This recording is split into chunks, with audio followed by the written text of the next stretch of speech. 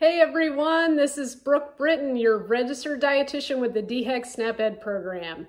And here we are again for another fun and exciting lesson. So this is lesson 8, and it is all about physical activity and exercising. So first, let's do a quick review on what all we've talked about so far. So you guys have learned a lot about this. That is your My Plate, and we've learned that half of our plate should be covered with those fruits and vegetables.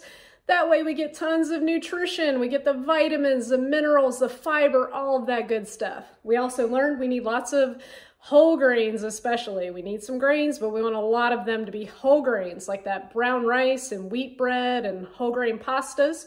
We also learned about protein, and that it came from an animal and a plant.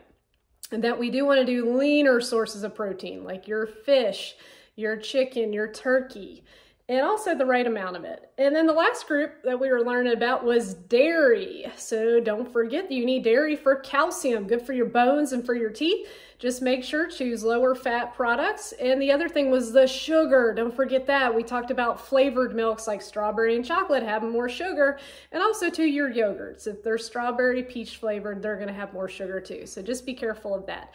But the other big part, we know we gotta eat good, but what else do you need to do? So how many of you like to go outside? I do. What do you guys like to do when you go outside? Those are some great answers. You might want to run, play tag. Some of you like to throw balls and do different sports, right? So this is all physical activity.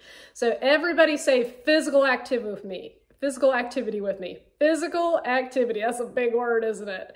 So physical activity is any movement of your body that uses energy from food. So what would be some examples? Maybe doing push-ups or gardening, doing yoga, walking, climbing stairs, dancing, playing sports. All of those things would be examples of physical activity. So what else do we want to talk about? Who knows what screen time is?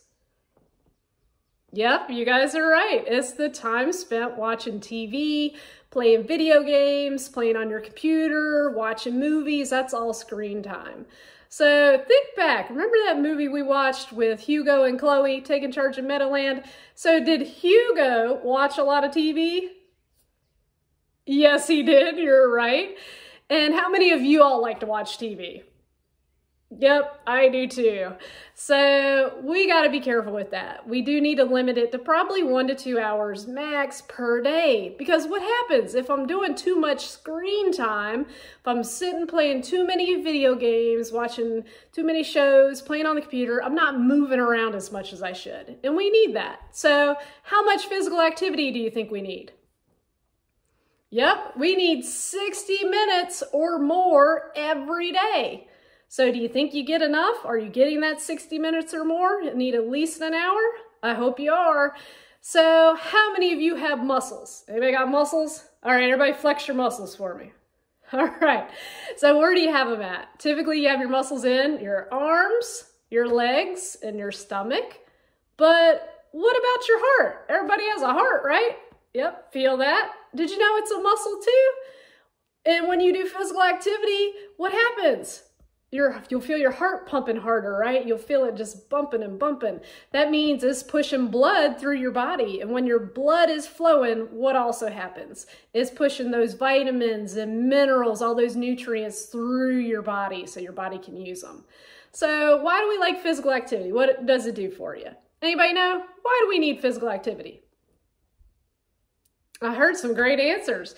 It makes you feel good, right? Gives you those strong muscles and bones.